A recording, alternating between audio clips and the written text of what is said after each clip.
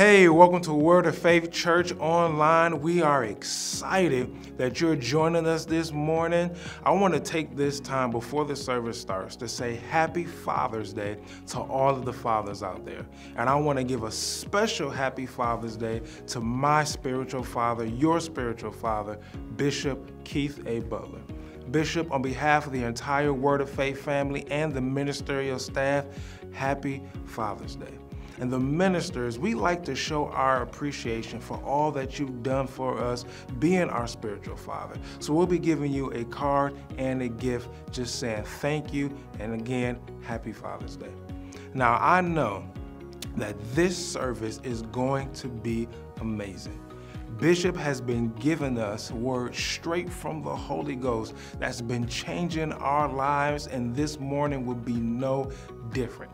I want to remind you about the live chat. We have chat hosts who are waiting for you to jump in the chat and just say hello. We'd love to hear from you. For everybody else, enjoy the service. Hallelujah, hallelujah. Come on and praise him. He's worthy of praise. Come on and lift your voice in this place this morning. He's worthy. Come on and lift the Savior up this morning. He's worthy. Hallelujah. Thank you, Lord. Glory to God. Did you come expecting this morning? Hallelujah. Glory to God. Woo. Hallelujah. Come on, let's sing. I expect double. I expect double. Hey. I expect more. Yeah. I am living. Yeah. The overflow. I expect double. I expect double. I expect more. I expect more. I am living. I am living. The overflow. The overflow. Come on and put your hands together. He's worthy of praise. Hallelujah.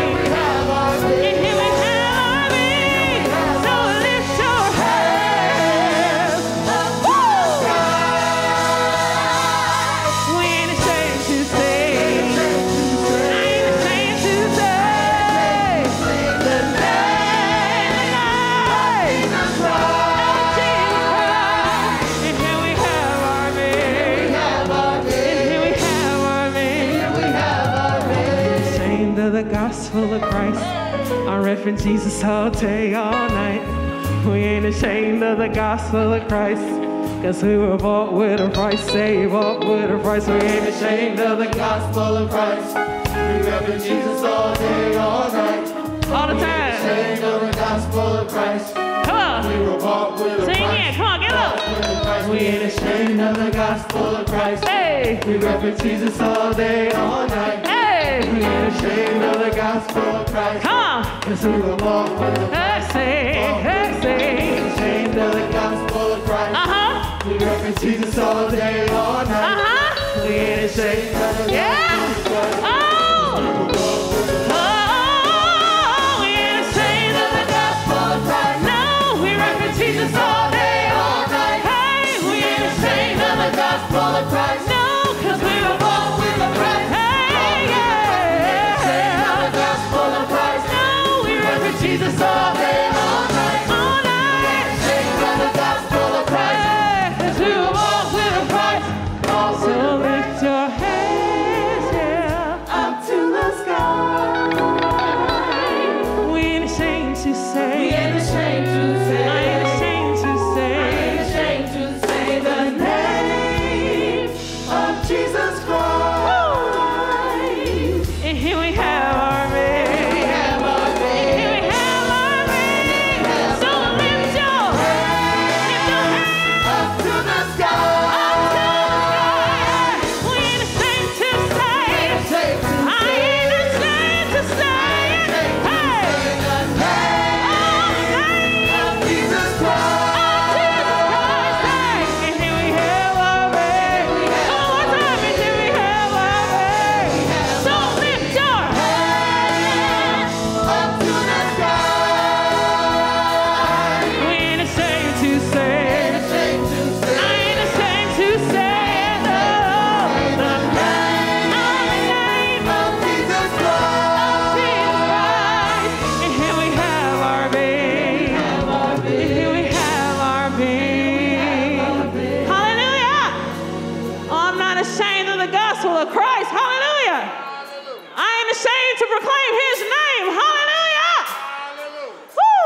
Jesus.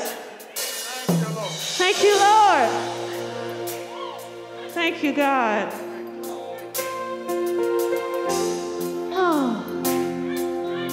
Oh, you're worthy, God. You're worthy, Jesus. You are worthy, Lord. All things have passed away. Your love has stayed the same. Your constant grace remains the cornerstone. Oh, thank you, God. Things that we thought were dead are breathing in life. Ooh. Again, you caused your sun to shine on darkest nights. For all that you've done, we will pour out our love. This will be our anthem song. Say, Jesus, we love you. Yes, we do. Oh, how we love you.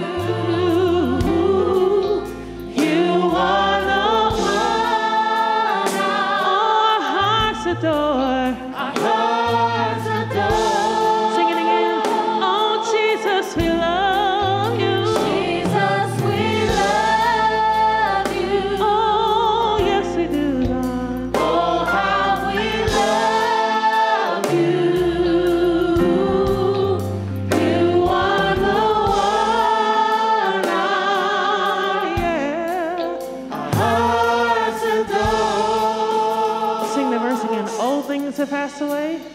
All things have passed away.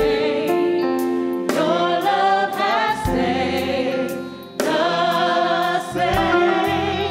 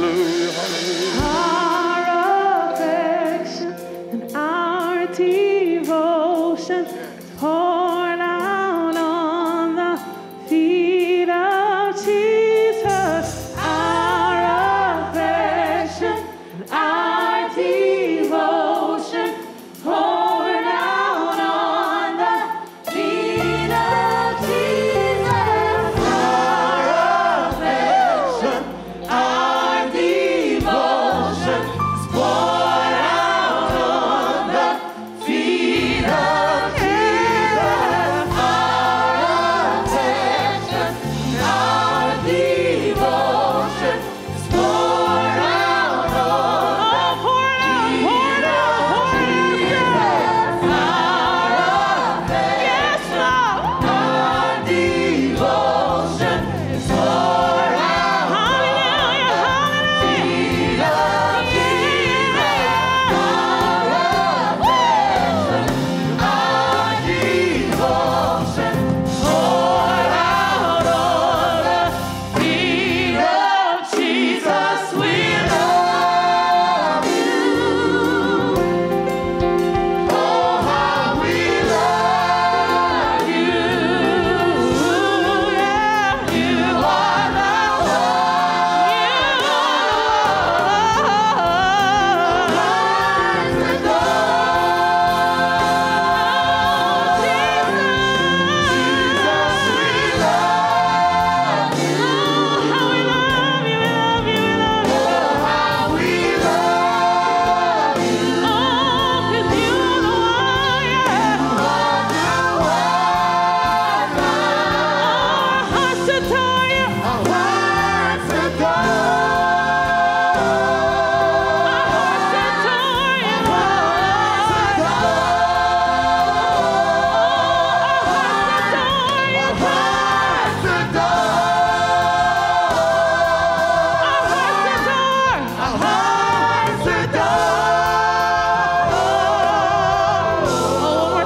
One more time. Say, our affection, our devotion poured out on the feet of Jesus. Our affection, our devotion poured out on the feet of Jesus. Our affection, our devotion poured out on the feet of Jesus. Oh, pour out your love for Him. Pour out your adoration for Him. Oh, bless His name. Bless His name. Oh, praise Him. We praise Him, Lord. Oh, we pour it at your feet. Yeah. Yes, God.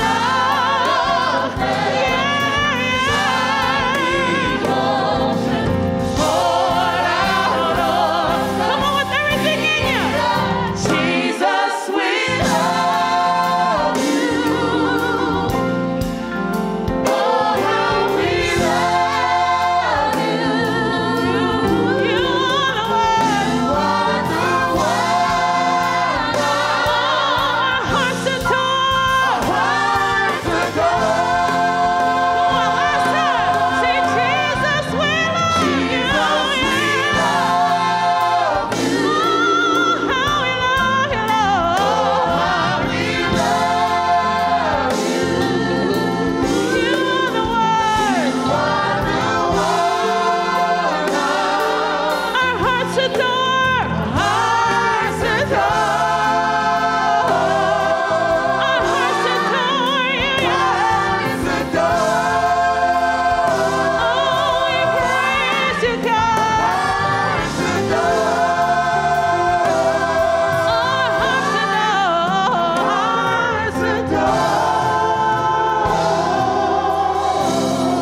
And we praise your name, hallelujah.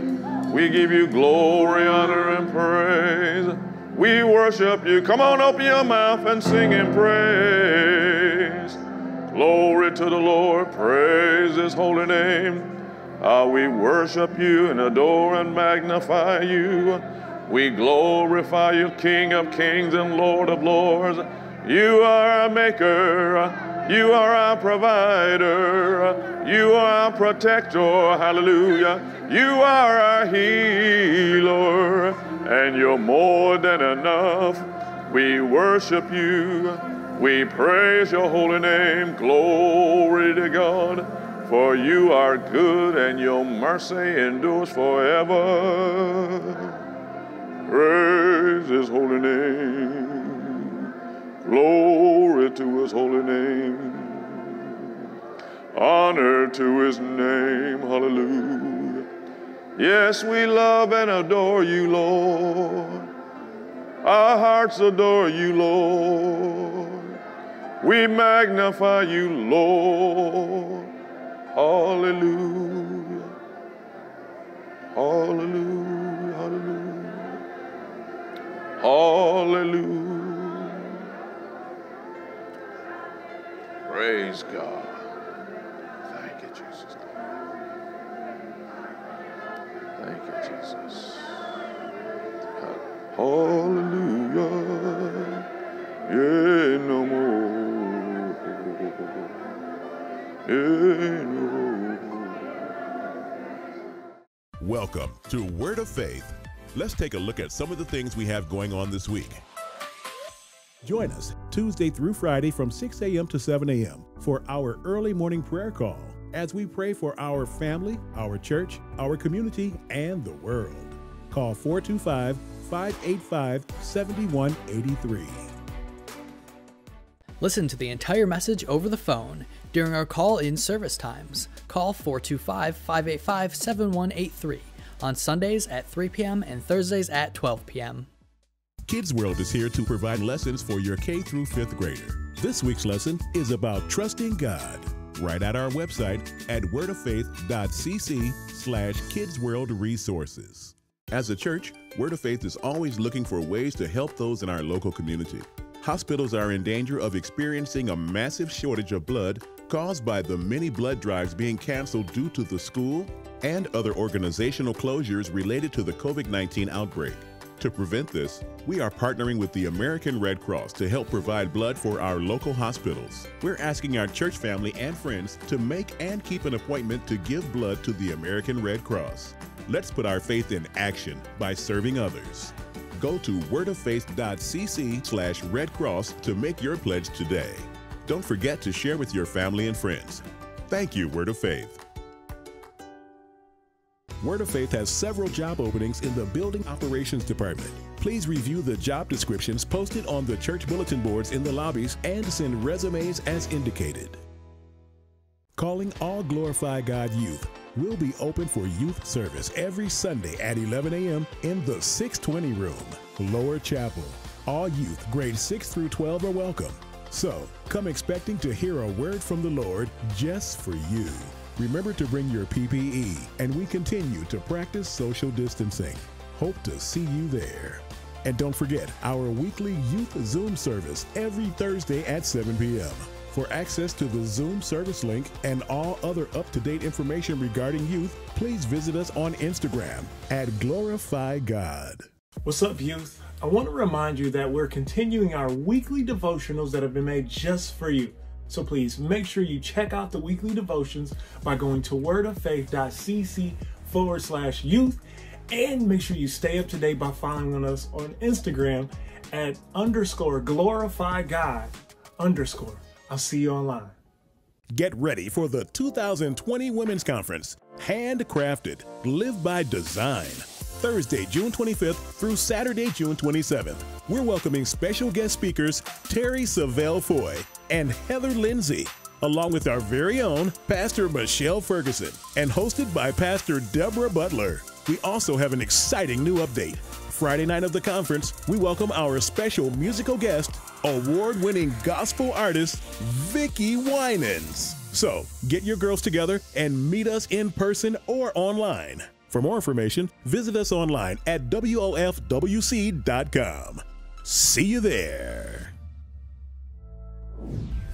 Join us Wednesday evening for midweek Bible service and next weekend for our Saturday and Sunday services. Stay connected with us on Facebook, Instagram, Twitter, the Word of Faith app, and at wordoffaith.cc.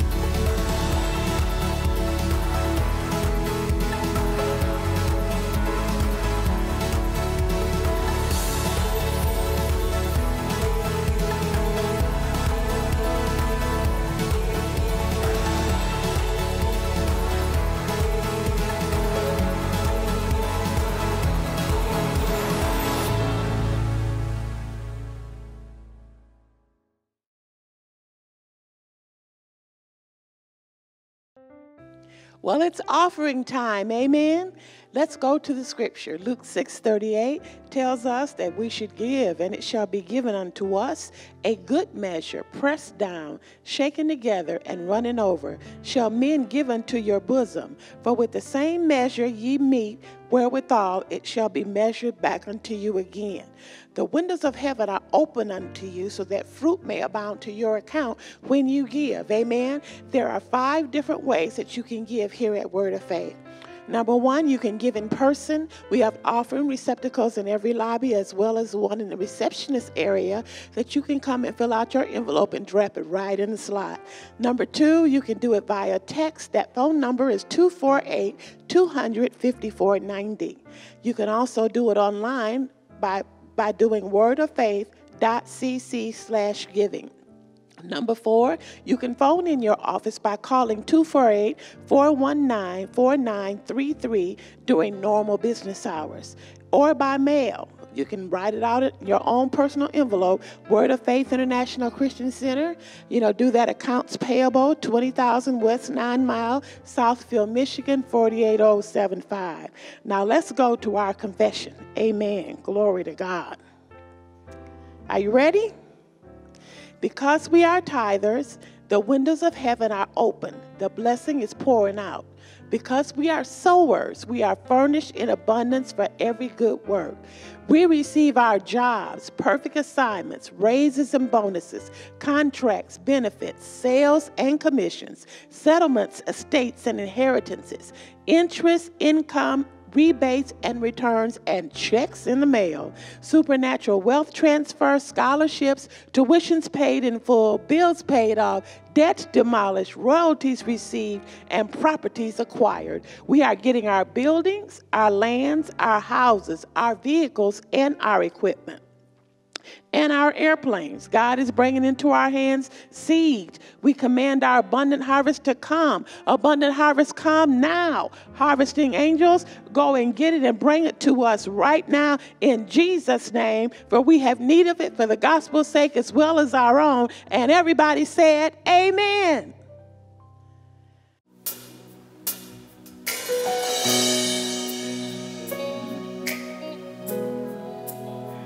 He made a way. I don't know how, but he did it. He made a way. Standing here, not knowing how we'll get through this test, but holding on to faith you know best. And nothing can catch you by surprise. You've got this figured out, and you're watching us now. And when it looks as if we can't win, you wrap us in your arms and step in. And everything we need you supply. You got this in control, and now we know that you you made a way. When our backs were against the wall and it looked as if it was over, yes, you made a way. And we're standing here only because you made a way. You made a way. And now we're here, and we're looking back on where we've come from. Because of you and nothing we've done to deserve the love and mercy you've shown. Your grace was strong enough to pick us up, and you made a way. When our backs were against the wall, and it looked as if it was over, yes, you made a way. And we're standing here only because you made a way. When our backs were against the wall,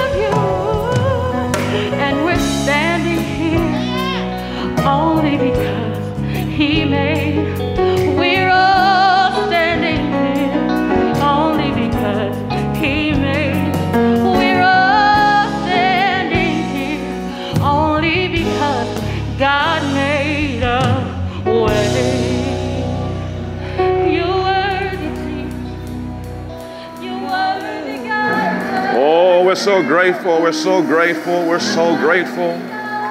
We're so grateful. Praise God. There's only one thing about that song that I need to fix. And that song says, I don't know why you did it. I do know why he did it. Because he loves us. Hallelujah. God loves you. Amen. Oh, he loves you so much. Father, in the name of Jesus, we humbly approach your throne. We are grateful this morning, as the song said, you constantly have made ways for us. You've done it in ways we didn't know how. We couldn't see how, but you found a way every time. And Lord, we say we are grateful. And we say thank you for your goodness. We humbly approach your word. It is a lamp unto our feet and light unto our path. Man shall not live by bread alone, you declared, but by every word that proceeds out of your mouth. And so, Holy Spirit, you are welcome in our midst to lead and guide and direct and uplift and speak through these lips of clay, the all-powerful word. We're open, Father, to whatever gifts, graces, anointings, manifestations, or demonstrations of the Spirit you will grant us today. And Father, for whatever you do, we give you and you only all the glory, all the honor or praise. We ask it in that holy, mighty, matchless, and highest authority of all, Jesus of Nazareth. By his precious blood, everyone in agreement said, say this with me. Hold up your Bible or cell phone or pad or whatever it is that you use to watch the word with. Praise God, and say, this is my Bible. It is God speaking to me. In it is the words of life to live successfully in this life. And in it is the key to eternal life. In Jesus' name. Amen. You may be seated. Praise God. Hallelujah. Open your Bibles to Ephesians chapter 6, please. Amen. The Bible is God speaking to us. Hallelujah. Since it is, and of course, for those of you watching me via some form of media around the world, amen, I want you to know the Bible is God speaking to you. Here at Word of Faith, we believe the Bible in our statement of faith, we believe that it is inerrant. In other words, we believe that the Bible is correct, that we live our life by it. Praise God. Do the very best we can to do that and walk by his promises in the name of Jesus. Hallelujah. Now we're going to begin today, and I'm going to continue next week on being strong in the Lord. So we'll read here in Ephesians chapter 6, and let's begin reading here with verse 10 as Paul wraps up this long letter that he writes to the church at Ephesus. He says, finally, my brethren, be strong in the Lord. The New Testament is translated from the Greek, and the Greek word for strong is endunamou. Endunamou means to be empowered. It means to be enabled. It means to increase in strength. So he said, my brethren, make sure you are empowered and that you are enabled, that you are continuing to increase, praise God, and be strengthened. And then notice in the kurios, which is the word Lord. The word Lord, praise God, means the highest or the supreme authority. The word Lord also means master. But a lot of times people don't understand the word Lord also means controller. And so there are many Christians that Jesus, they have received as their Savior, but they have not received him as their Lord. In other words, they accept the fact that he shed his blood for them, and they will accept that he is that. But they are in control of what they think, feel, act, talk, go.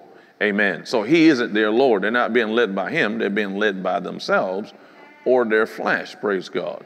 So when you say Jesus is Lord, you are saying he's the one that controls me. He says, go left, I go left. He says, go right, I go right. And that means I always check with him first. In the Old Testament, it's in Proverbs 3:5, to acknowledge him in all thy ways, and he would direct thy path. Well, being directed is part of submitting to lordship. Amen. Praise God. So he said, finally, my brother, in Dumamu, be enabled to increase in the supreme authority and your controller, and in the power. Kratos is this word here, power, because in the Bible, you'll see this word power from the Greek translated actually means several different things. Power can mean authority. It can mean here kratos, which means vigor, dominion, and strength. Hallelujah. So he said here, be strong in the Lord, and in the kratos, in the vigor, in the dominion, in the strength of his ischus. It's the word might, which means his ability or his forcefulness. So you put all this together, and you could translate it this way. He said, finally, my brother, be empowered in the supreme authority and in the dominion or control of his ability. Amen. So note he says the understood subject of this sentence is this is what you do. So God's not going to grab you and then force you to go down this path. This is a path that you choose because God doesn't want any automatons. He wants free moral agents, people who decide not only to serve him but walk by his methodologies because they choose to do it. Now he continues to do so, and verse 11 continues, so then put on the whole armor of God, praise God, ischus, meaning the full armor, put on the full armor of God. If he says put on the full armor, that means you can put on a part of it. Amen? So he tells you put all of it on. Why? That you may be able to estemi. That's the word stand, which means to hold up or to continue pros. The word pros means face to face against the wiles of the devil. And that Greek word there for wiles is methodia. Method. Amen. Against Satan's method. It also means against Satan's trickery. It means against Satan's strategies. Now, why would Satan have to use trickery and strategies as his method? Because he doesn't have power over the believer. You should have said amen to that. So he has to use strategies, and Jesus said in Matthew 24, when we studied it earlier this year, we saw that Jesus said the very first thing at the end of days in which we live in, not the last days, the end of days in which we live now, that the first thing that would happen is that people would be deceived. Now, one thing about deception is that what makes deception effective is that it always has some truth in it. See, so it may start off with some truth, but inside of it is a whole lot of deception and falsehood. Amen. And it'll be wrapped and have truth wrapped around it, which is why you will need certain things we're about to find out about being strong in the Lord. Amen.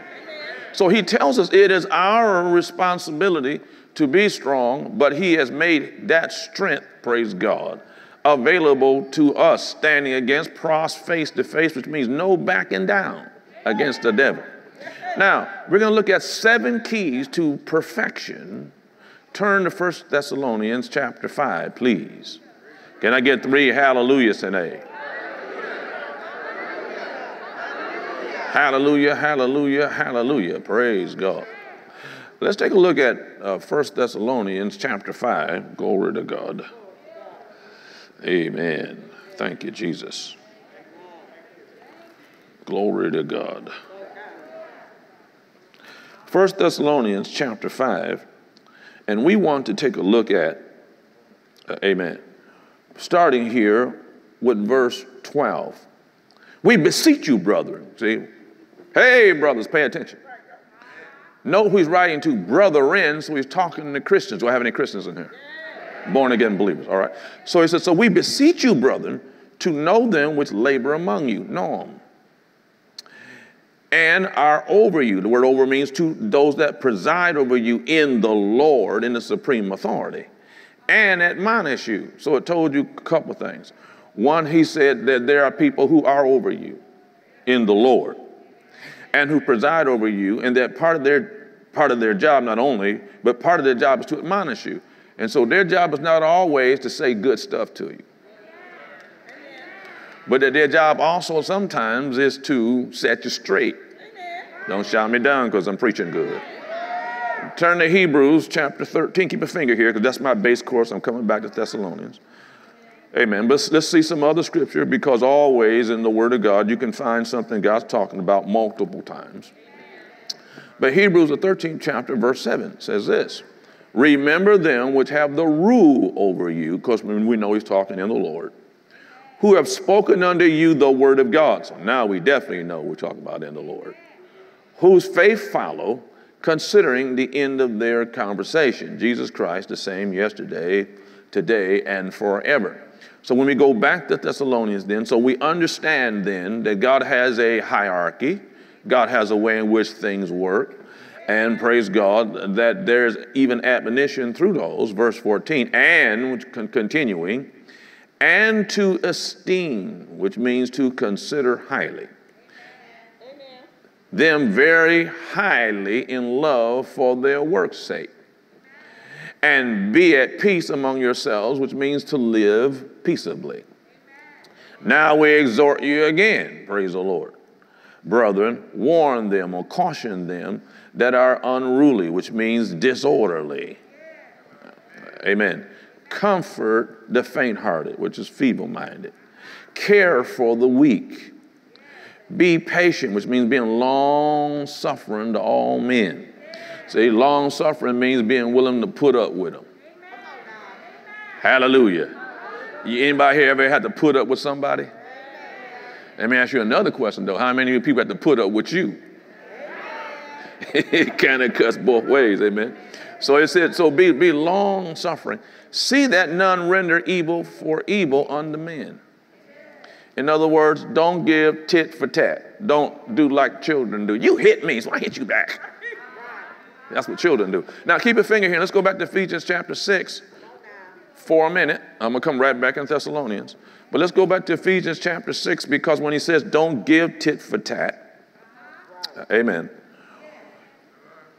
Let's read the rest of that, he said, in that verse 11. So put on the full armor of God, that you may continue face to face against the strategies of the devil, and then tells you why. Verse 12, for we wrestle not against flesh and blood. Now, a whole lot of people forgot this. A whole lot of people have forgotten this. Said, our fight is not with somebody else in the flesh. Amen. But against four classes of demon spirits, principalities, powers, rulers of the darkness of this world, and against wicked spirits in the heavenlies. And so many people have forgotten this, because what Satan's strategy is to get you to focus on something you see in front of you and not what's behind what you see in front of you. Every person who is not born again is susceptible to one of those four classes of demon spirits, if not all four. In other words, a person who has not been made new in Jesus Christ, 2 Corinthians 5:17, therefore if any man be in Christ, he is a new creature. The old things are passed away. Behold, all things have become new. And it said, praise God, the Holy Spirit's on the inside of us. Greater is he that's in you than he that's in the world. Without the Holy Spirit on the inside of you, then if your spirit man is not reborn, then that means then what? It means then that you are susceptible to poverty, sickness, death, and everything Satan can throw at you through his demon spirits. And those four classes tells you at what level of which a person can be influenced by the enemy. Principalities, or smaller one, powers, all the way up to Satan himself. Amen? Amen. That officer who put his knee in that young man's neck and killed that man, I believe that man was up to number 4. Satan had total hold of him. You can look right in his eyes and see it. So what did he tell us? He told us here that your enemy is not who you're looking at. Now, obviously, if your enemy is not who you're looking at, then there must be a way to deal with what's behind them. There are weapons given you as a believer to use against and free those who are bound by these things. Hallelujah, amen. Now let's go back to Thessalonians. Let's continue. Praise the Lord.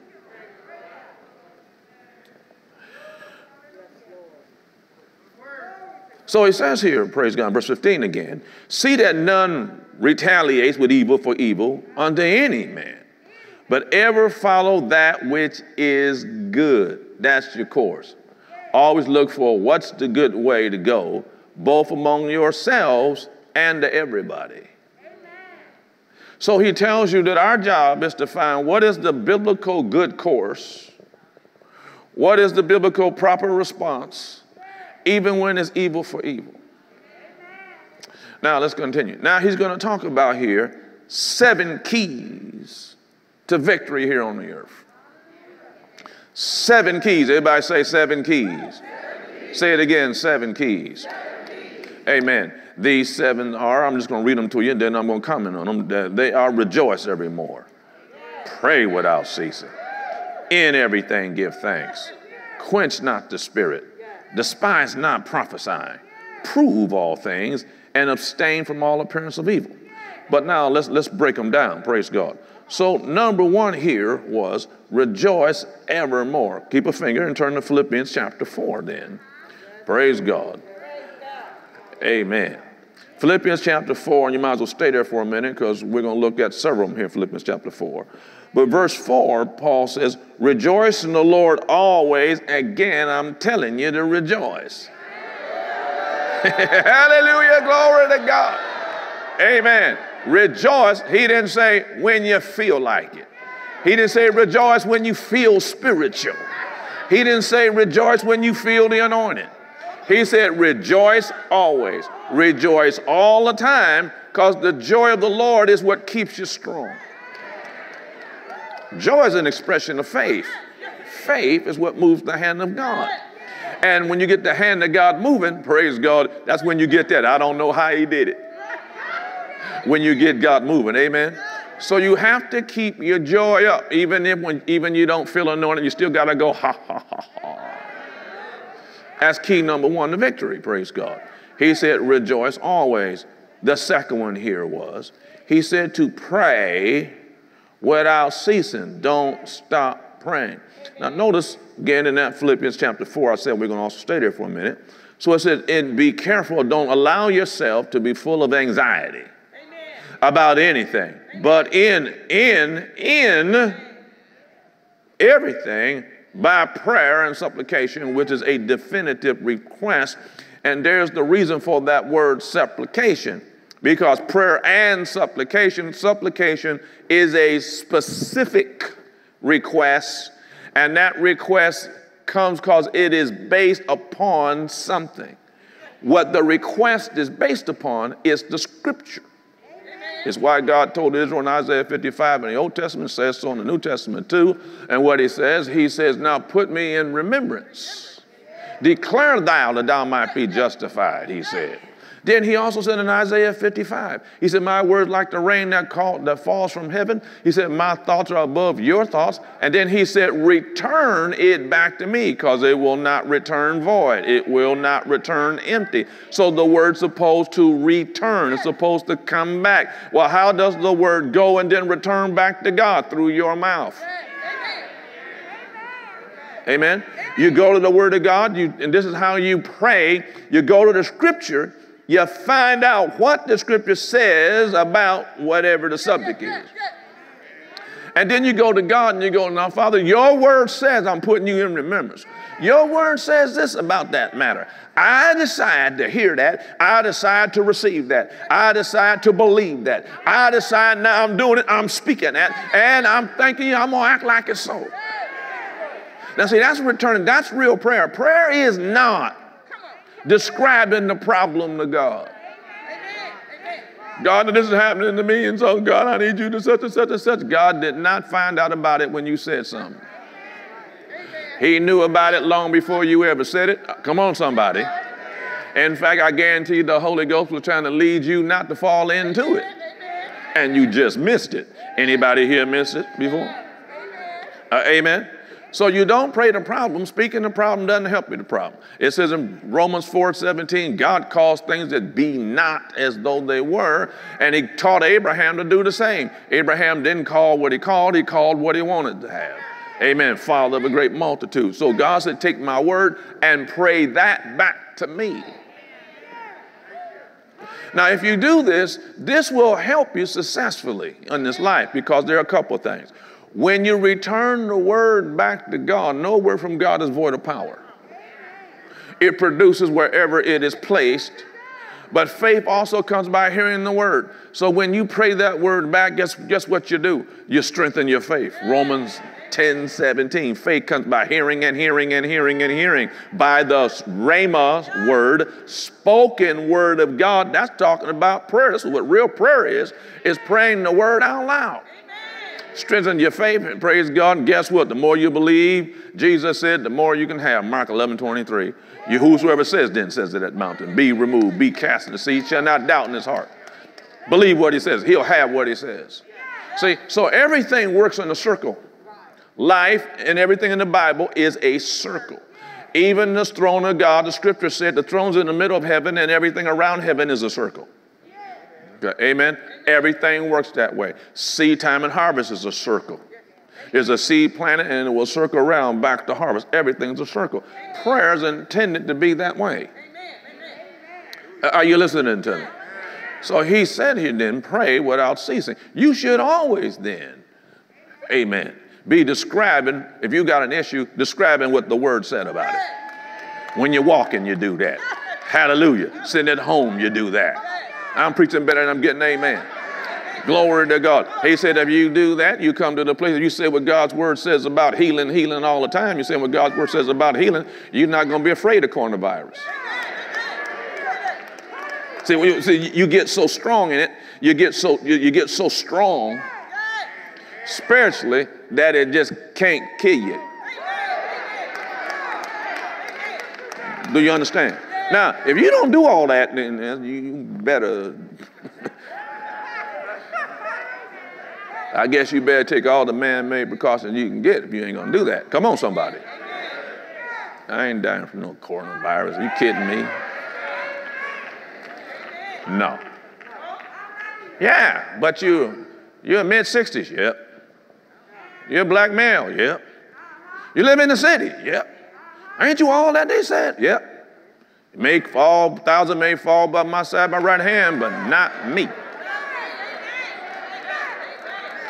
I say it too much every single day. I'm strong on the subject.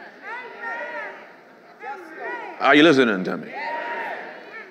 Glory to God. Now, so he said, number one, he said, rejoice evermore. 2, pray without ceasing. Then there's that Philippians again, and amen. This is convenient, so I'll just stay here. He says, be anxious for nothing, but in everything, by prayer and definite request, with thanksgiving. See, that number 3 was, in everything give thanks. In it. In it.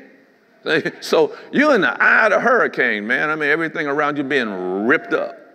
He said, in everything, give thanks. The word thanksgiving is the word gratitude. Gratitude for what? Because I know I'm not going to be staying here. Amen. Corinthians said, this is temporary, subject to change. I keep on saying what God said is going to change. Hallelujah. So I just want to thank you in advance. Anybody can give thanks after it's already happened. Ain't no faith in that. The faith is giving thanks, praise God, while you're still in the middle of the hurricane. Hallelujah. He said, with thanksgiving, let that request be made known unto God, and the peace of God, passeth all human comprehension, shall keep, which means the word there, keep means guard. It will guard your heart and guard your mind. Keep you from going tilt. Now let's go back to Thessalonians. Praise his holy name. Talking about 7 keys to perfection. I'm going to tell you why I use the word perfection shortly. But he said, rejoice evermore. Pray without ceasing. In everything give thanks. Then the 4th one here is, quench not the spirit. The word quench means to extinguish, like you take a fire extinguisher and put a fire out. Did you know you can put out the Holy Spirit's operation in your life? Sure you can. Turn to Ephesians chapter 4. Amen. In Ephesians chapter 4, the Bible is God speaking unto us. We believe the B-I-B-L-E Bible. Praise God. Hallelujah. Ephesians chapter 4 verse 30 says, and grieve not, which means no, don't make sad. Don't make sad the Holy Spirit of God, whereby you are sealed to the day of redemption. Well, how do I grieve the Holy Spirit? Not listen to him. So first of all, you got to ask the question, where is he? 1 John 4:4, you have got little children, have overcome them, because greater is he that is in you than he that's in the world. Praise God.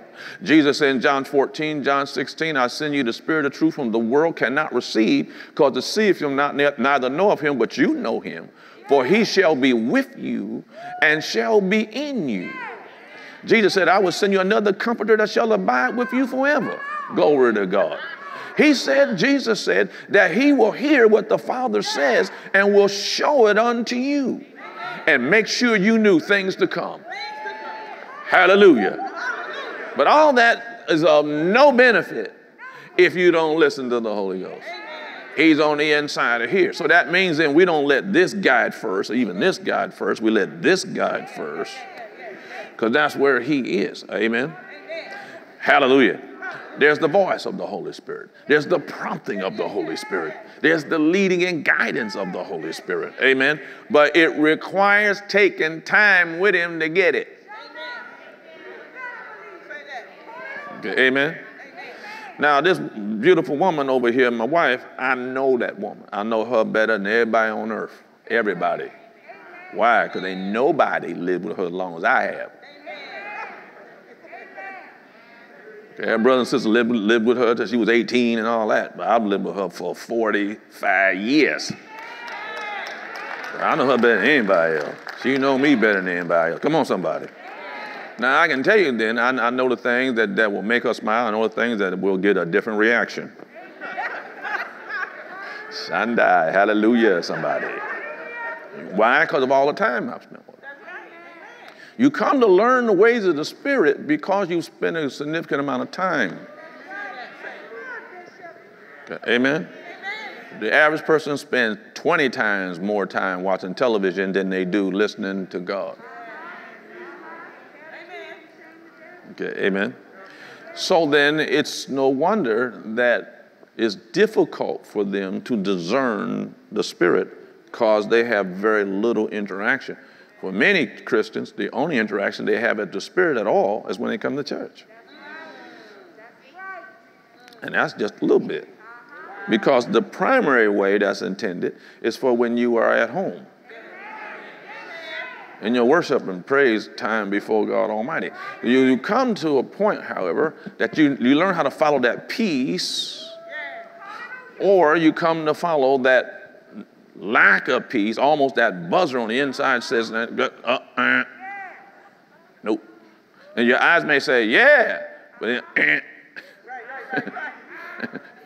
nope. Hallelujah. And your eyes may say no, but the Spirit says, that's it, follow it. Amen? Now, the Holy Spirit is quenched or made sad when you don't listen, because God only has the Spirit in you for one purpose: to bless you,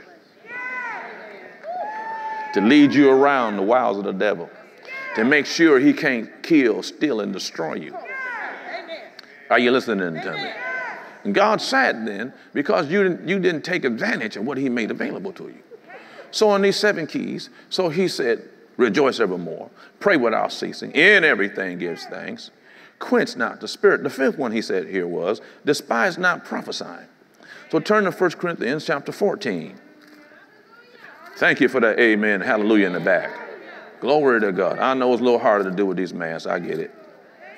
Hallelujah. I know it. Praise God. Amen. I got to cut y'all a little slack. Come on. 1 Corinthians 14:39. It says, wherefore, brethren, covet to prophesy. And forbid not to speak with tongues, but let all things be done decently and in order. Now, he said, covet to prophesy. Now, just because you prophesy, what is a prophecy in the context of 1 Corinthians 14? It is a divinely inspired utterance in a known tongue. Okay. This is not foretelling or forth-telling per se. Because you prophesy doesn't make you a prophet. Any more than the fact that you drive your Chevy at home doesn't make you a race car driver. Okay, you ain't ready for the Indy 500. Come on, somebody. Hallelujah. But it is a divinely inspired utterance in a known tongue. We didn't have one in this service today. We did last night. But praise God. Hallelujah. He said, don't despise it, because it is from the Holy Ghost. And is always for your edification, exhortation, and comfort. In other words, he's saying, don't despise the movement of the Spirit. When you come together, there may be a prophecy. There may be diverse kinds of tongues and interpretation. There may be moves of the Holy Ghost. And don't go, I don't see why you got to do all that. I don't believe that. I don't know, such and such and such. Instead of going there, praise God. Understand that God speaks to us in varying ways.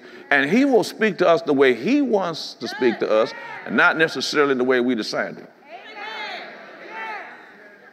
Amen. I don't care how God wants to speak to me. Just speak to me. Faith comes by hearing the word. Amen. Faith is acting on, praise God, the word. I need the word in order to do anything. Give me the word. Okay. Amen.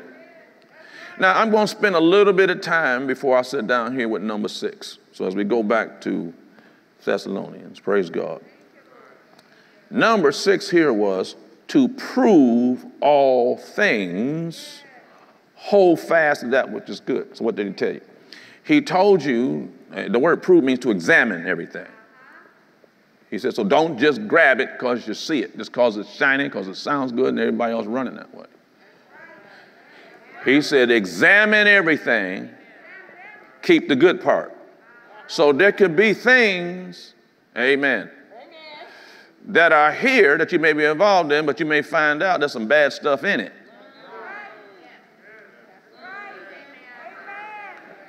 But the key word is to examine.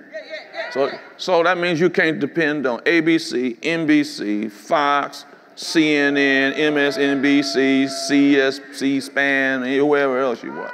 Okay? You cannot take their information. You can't take the crowd's information.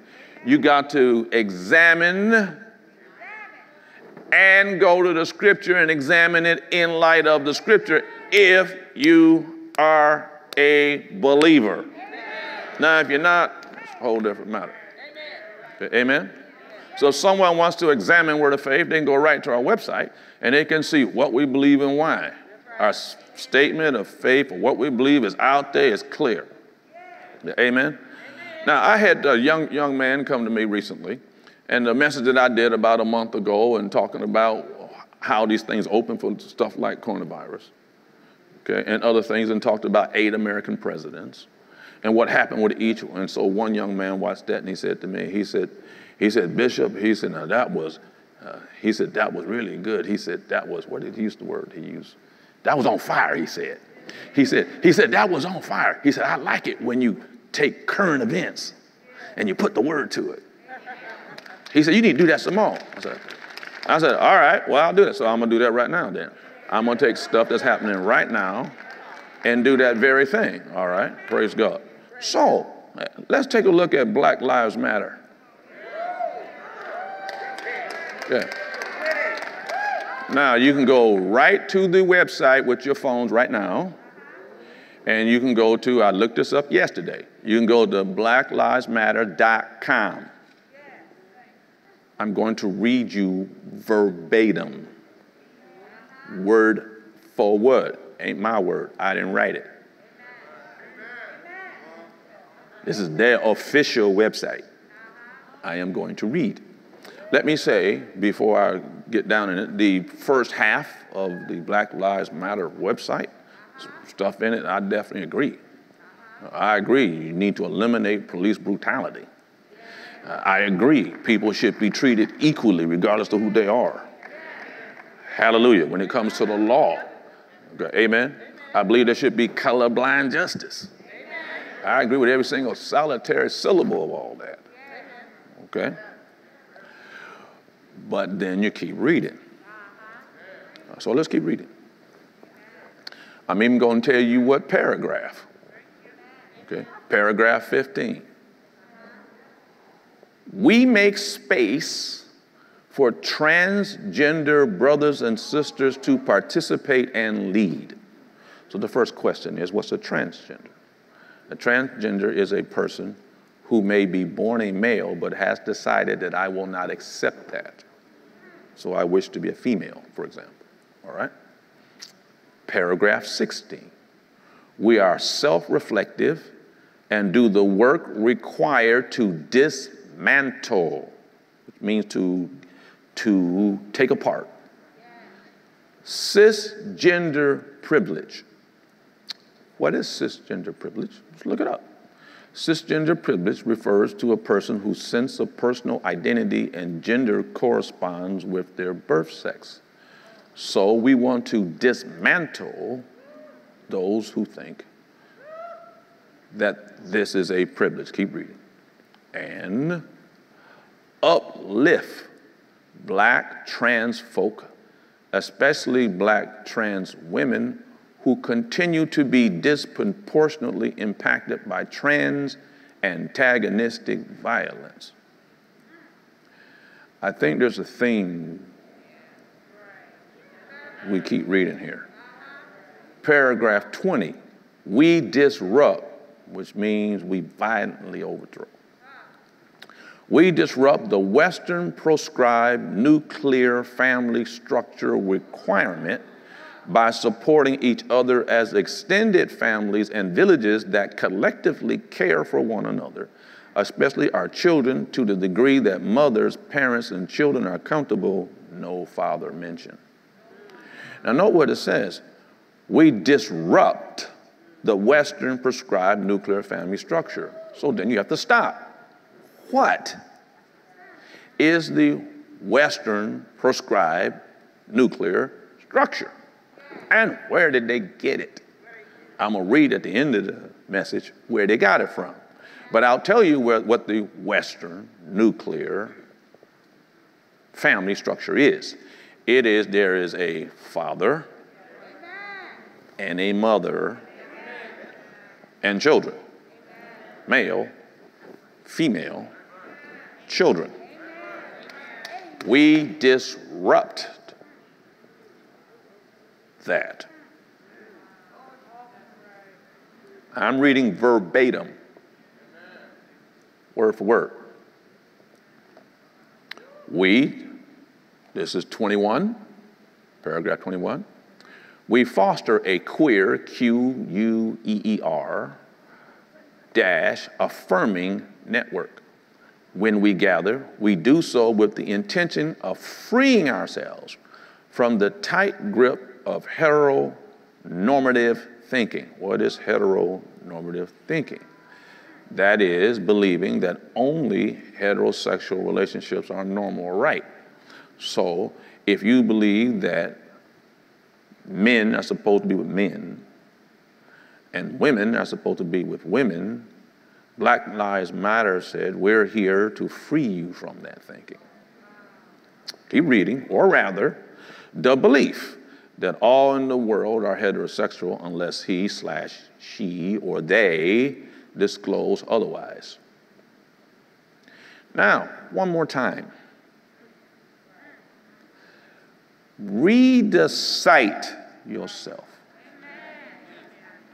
So you need to understand when you support something, you should at least find out what it is they stand for fully, because ABC, NBC, CBS, CNN, Fox, MSNBC, and all the others are not going to tell you. So that when you support in any way in which you do it, then you are making a decision to join with whatever you're talking about. When you supported today, Word of Faith, you made a decision to join with our statement of faith. Okay, amen? I'm assuming that's why you did it. Okay, amen. Now, what does the Bible say about what we just read? So let's go to the Bible, turn to Genesis chapter 1. Let's find out what the Bible says about it. Can I get 3 hallelujah, somebody? Genesis chapter 1, verse 27 says, and God created man in his own image. In the image of God created he him. Male and female created he them. There is no slash. There is no hyphen. There is male, female. The next verse tells you why he did it that way. He didn't have to do it that way. Well, let's read why.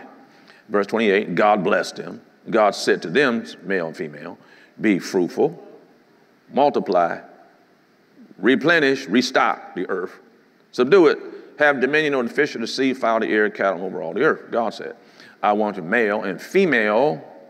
I made you male and female so that you could populate and constantly repopulate the earth from which God derives children from.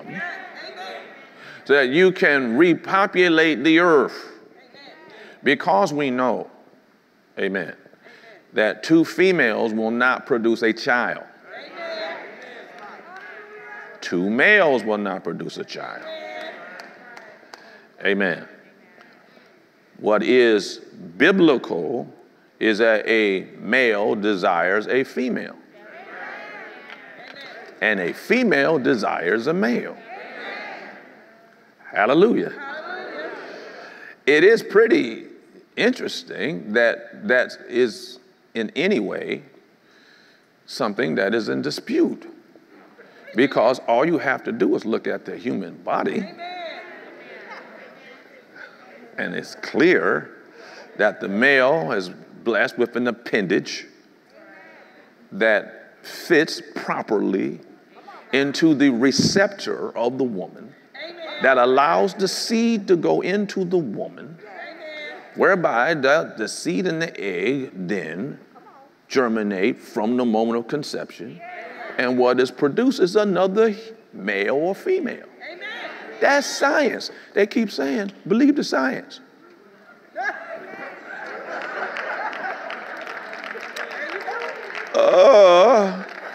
It's only been that way as long as human beings have been on the earth. It's how you got here, trust me. Everything God does has a purpose and a reason behind it. When somebody says, wow, yeah, but they were born that way. Well, I would dispute that, but I ain't got time to get into that right now. But let's say even if you were right about that, there's the healing power of God. God will heal anything and set you the way you want to be. Amen. And nothing too hard for God. Shout amen, somebody. Amen. Let's read some more. Turn to Romans chapter 1. In fact, while you're in Genesis, let me read one more. Turn to Genesis chapter 2 since I'm here. Then I'll go to Romans 1. Genesis chapter 2, it says in verse 24. I'm going to back up. Let's back up to, let's verse 20. Genesis 2:20. Adam gave names to all cattle. Adam did. Eve's not here yet. Adam gave names to all cattle, to the fowl of the earth, to every beast of the field. But for Adam there was not found a help meet for him. Adam by himself, God said, that ain't good. Everything else God saw, day 1 through 6. Okay, everything else he made, the sun, the moon, the stars, everything he did. He said, that's good. He made Adam, he saw Adam by himself. He said, nah, that ain't gonna work. Adam needs some assistance. Come on, somebody. So the Lord God caused a deep sleep to fall upon Adam. He slept, took one of his ribs, closed up the flesh. Instead thereof, the rib which the Lord God taken from man, made he a woman. Brought her unto the man. Adam said, this is bone of my bone, flesh of my flesh. She shall be called man. God, she was taken out of man. Therefore shall a man leave his father, leave his mother, shall pursue hard, run after, stick to, is the Hebrew word for cleave, his wife. They shall be one flesh. That's the institution of marriage. They were both naked. The man and his wife were not ashamed. Amen. So again, we see the progression. Now turn to Romans chapter 1 in the New Testament. You're just homophobic. First of all, amen. I'm just reading from the Bible. Amen. Your problem is not with me. I am nothing but just a vehicle. I'm reading what the Bible says. Your problem is not with me. Your problem is what I'm reading from the Bible. And if you have a problem with what I'm reading from the Bible, then you have a problem with the author of the Bible. That's where your problem is. You can call him homophobic. I don't have any phobias. I'm healed. Glory to God. Romans chapter 1. Now notice what he wrote to the church at Rome. He said here in verse 18, for the wrath of God, wrath means anger. The anger of God is revealed from heaven against all ungodliness, underlined, unrighteousness, underlined, of men who hold, the word there, hold is the word suppress, who suppress the truth. Jesus said in John 17:17, thy word is truth. So they suppress the Bible in unrighteousness, because that which may have been known of God, or God's way, is apparent unto them. God showed it to them. For the invisible things of God from the creation of the world are clearly seen, being understood by the things that are made, even his eternal power and Godhead, so that we don't have any excuse. Cause when they knew God, they glorified him not as God, neither were they full of gratitude, but became vain in their imaginations. Amen. The word imaginations is the word discussions. And their foolish heart was darkened. So vain is empty in their discussions, and their dumb heart was made dark. That's what happens. Every time you make a decision not to be thankful for what God said, and every time you make a decision to go against God's way, your spirit man becomes darker and darker, and you have less light. Paul said in 1 Corinthians 13:13, okay, I'm out of time, I know. Amen. Paul said in 1 Corinthians 13:13, what did he say? He said, now by the faith, hope, and love, these three, the grace of love. But the verse before that, he said, we see through a glass darkly. See, so what happens is you have to have more light to see. The more you get into the word, because Jesus said, thy word is light. So the more word you get, the more light you get, and the more light you get, stuff that you couldn't see or understand before, you start seeing it now. You start getting something called wisdom and understanding. Hallelujah. But the more you reject, whatever you reject, you get darker and darker and darker till you come to the place where you can't have any light at all and you cannot see it. And that's what allows the four classes to move up the ladder.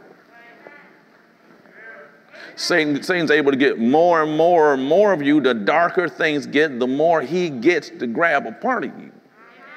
Are you listening to me? Let's keep reading what he says here.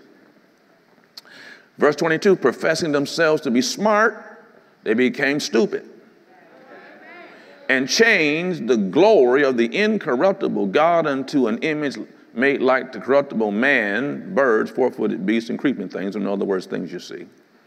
Wherefore God also gave them up. Didn't say God did anything to them. It said God gave them up. God gave them up to uncleanness through the lust of their own hearts, to dishonor or despise their own bodies between themselves, who changed the truth of God, the word, into a lie, and worship and serve the creature, which is man, more than the Creator, who is blessed forever. Amen. For this reason, God gave them up unto shameful lust, vile affections. For, what is shameful lust? Even their women did change the natural use into that which is against nature, because it is natural for a woman to be with a man. Okay, amen. Likewise, in the same way, also the men leaving the natural use of the woman, because the natural use for a man is a woman.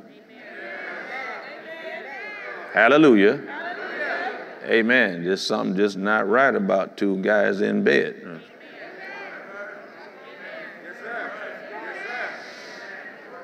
I'm sorry. I'm trying to be nice and diplomatic and behave myself, and I'm trying to do all that. Come on, somebody.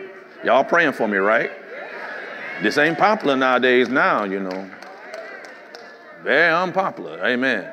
The universities say God's word is wrong. The high school they're teaching says God's word is wrong. The middle schools they're teaching now God's word is wrong. I mean, they're up front with this stuff. The elementary schools, they're doing it now. They're even doing it in K3, K4. Even the cartoons. Now you got cartoons with it. Are you listening to me? So the world's getting darker and darker and darker. And when it gets darker and darker and darker, you get more trouble. Because you're operating in Satan's way, and Jesus said he comes to steal, kill, and destroy. So the darker the world gets, the more problems it's going to have. Keep reading here. Amen. So they burned in their lust one to another, men with men, working that which is unseemly. Okay.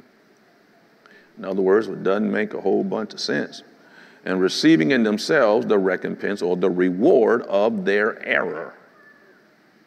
Even as they did not like to retain God in their knowledge. They didn't want to acknowledge God. God gave them over. He didn't do it to them. He gave them over to a reprobate mind to do the things which are not convenient. Reprobate mind is a mind that sees things that are right and calls them wrong. Sees things that are wrong, calls them right. No light.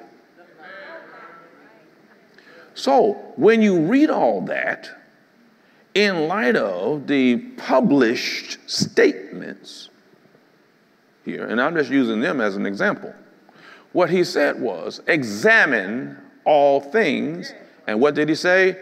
Hold that which is good. So what you're supposed to do with the rest of it? Get rid of it. Amen? So 7 keys to success. Almost done here. So rejoice evermore. Pray without ceasing. In everything give thanks. Quench not the spirit. Despise not prophesying. Test to prove all things. Hold that which is good. I got to get one more on that one. Turn to 1 John chapter 4. I got to give you one more. 1 John chapter 4. Praise the Lord. I'm a little bit over time. Y'all give me an extra 5 minutes? Okay, thank you. 1 John chapter 4. Notice what he said in verse 1. Beloved, believe not every spirit, but try them. The word try means test them. Test them with what? With the word. Believe not every spirit. Test the spirits whether they are of God. Because many false prophets are gone into the world. Many false prophets or teachings. Hereby know ye the Spirit of God. Every spirit that acknowledges that Jesus Christ is come in the flesh is of God, which means that he is, praise God, the Son of God. Every spirit that confesses not that Jesus Christ is come in the flesh or is not the Son of God is not of God. And this is that spirit of Antichrist, whereof you've heard that this should come, and even now it is already in the world. You are of God, little children, have overcome them, because greater is he that's in you than he that's in the world. So again, he said, test the spirits. See, examine is another way. So that means you don't just run with wherever way the crowd runs. Okay, amen. You test everything, you get the book out and find out, because God's word is right. I said God's word is right. I said God's word is right. Glory to God. And then if you don't know what it says, then find somebody who does know what it says. Come here, we'll tell you what it says. Glory to God. Hallelujah. Now we go back to Thessalonians and wrap up. Amen. Praise God. Anybody getting anything out of this? Well, they said, well, why don't you use some more stuff that's going on right now? I said, okay, you asked for it. Amen. So he said, prove all things. Now here's number 7. Abstain or stop or get away from all appearance of evil. Amen. Get away from it. Praise God. What would happen? If you do all these 7 things, the very God of Irene, it's the word peace. That's the God of prosperity, the God of quietness, amen, the God of comfort, then sanctifies you. The word sanctify means make you clean, make you holy. He will sanctify you holy. Incidentally, this word holy has an interesting connotation because the Greek word here means makes you complete to the end, absolutely perfect. The closer you come to these 7 things, the closer you get to walking in the earth with perfection. Hallelujah. And I pray, God, your whole spirit and soul and body, tripart nature man, spirit, soul, body, be preserved. The word preserved means guarded blamelessly or without error until the coming of our Lord Jesus Christ. Praise God. Hallelujah. Hallelujah. Amen. And so you can have 1 or 2 views. You can have a Bible worldview about everything. Or you can have a view against the Bible worldview, one way or the other. But you have to choose one or the other. Galatians chapter 6. Praise God. My last verse today. Thank you, Jesus. Thank you for the extra time you gave me here. Amen. Galatians chapter 6 verse 7 says, be not deceived. First thing Jesus talked about in Matthew 24 at the end of days. He said, don't be deceived. God is not mocked. For whatsoever a man plants or does, that shall he also reap or harvest. He that plants to his flesh, allows his flesh to run his life, shall reap ruins, the word corruption. He that plants to the Spirit, capital S, Holy Spirit, shall of the Spirit reap life everlasting.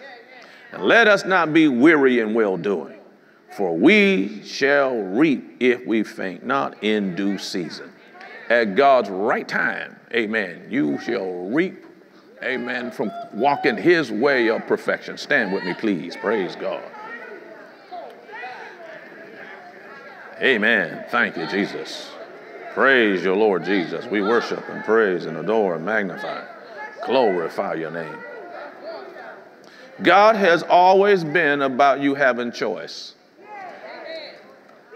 Deuteronomy 19:30 said, there is set before you life and death, blessing and cursing. Then he said, choose. Now, then he advised you which way to choose. He said, choose life that you and your seed may live.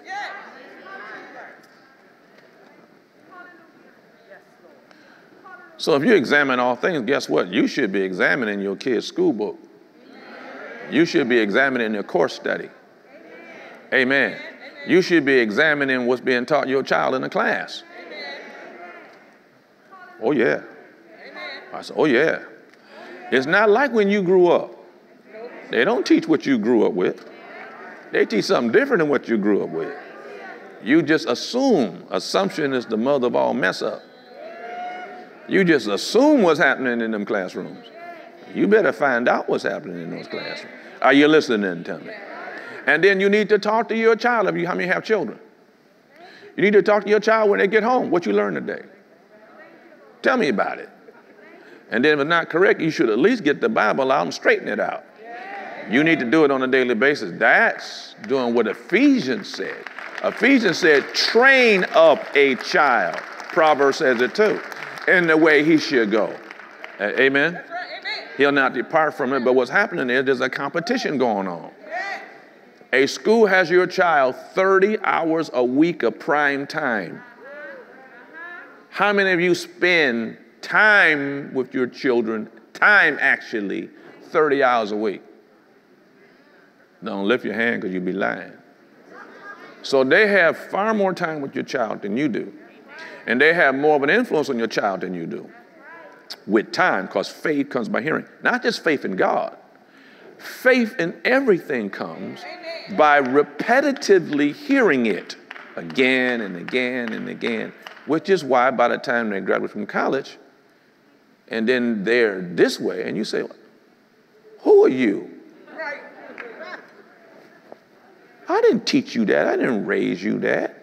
I took you to church. We only have them if you bring them. If you brought them every week, we only got them 2 hours a week. Even we got them. Between us and you, we don't come nowhere near 30 hours a week. Are you listening to me? See, and that's why you wind up with a stranger in your house.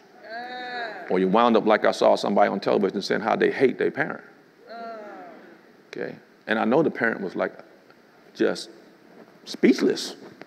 What do you say when the child that you bore and raised and clothed and fed and everything, then they stand in your face and cuss you out and tell you they hate you? How'd that rip the heart out your chest? How does that happen? This is how it happens. Indoctrination. Amen? And we're getting it day in, day out. Praise God. Every head's bowed. Every eye's closed in prayer. I'm sure there's someone watching me right now who doesn't know Jesus Christ as your Lord and Savior, and there may be someone in this room that's the same way. I want you to know God loves you so very much. Praise God. He gave his only begotten Son for you. His blood was shed to wash away your sin.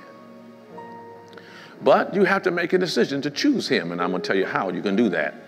The Bible says in Romans chapter 10, verse 9 and 10, that if you will acknowledge with your mouth that Jesus Christ is the highest authority of all, and shall believe in your heart that God raised him from the dead, the scripture said you would be saved. For with your heart you believe unto righteousness with God, and with your mouth acknowledgement is made unto your deliverance. The 10th verse said, whosoever, that includes you, shall call upon the name of the Lord shall be saved. And so we're going to pray.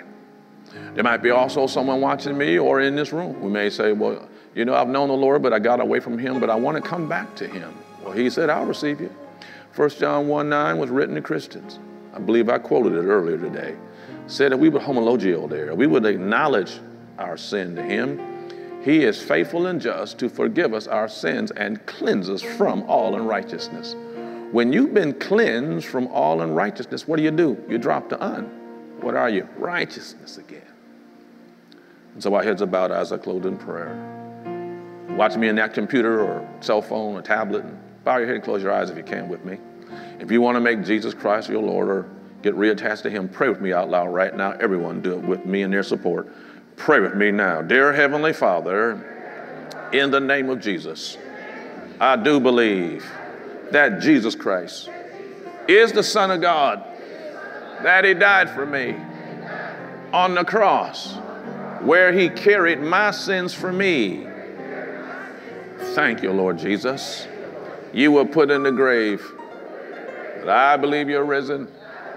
You are alive now. Come into my heart. I accept you as my Savior and as the master of my life.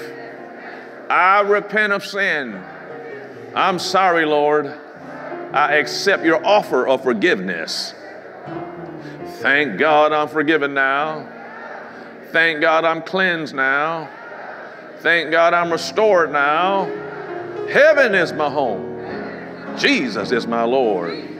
Hallelujah. Thank you, Father, for those who prayed this prayer with me. I ask you would now strengthen them with might in the inward man. May the anointed one and his anointing live big with them by faith. I pray over them shalom, peace, wholeness, nothing missing, nothing broken. Hallelujah. We thank you for them. In Jesus' mighty name. Everyone in agreement with this prayer said, amen. If you just prayed that prayer with me, Jesus Christ of Nazareth now, praise God, is coming to your heart.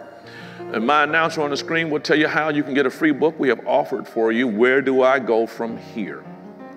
If you're here in the auditorium and this is the first time you prayed such a prayer, when I dismiss, we will have ministers here on what we call the blue line, standing here in the front, praise God, and I'll be glad to also give you instructions, help you get that free book, because we love you in Jesus' name. Hallelujah, amen. Well, that was another amazing service. I know that it blessed your life because it blessed me. I want to congratulate everybody that made a decision for Jesus Christ. That's the best decision that you can make. There's some information on your screen about what you need to do to receive some free material that we want to send you. This free material will help you with your next step. Also, I want to remind everybody that small groups is starting back up. If you want to join a small group, it doesn't matter if you're single, married, a man or a woman, whatever area of life you're in, we have a small group for you. There's some information on your screen about how you can join a small group. For everybody else, see you next time.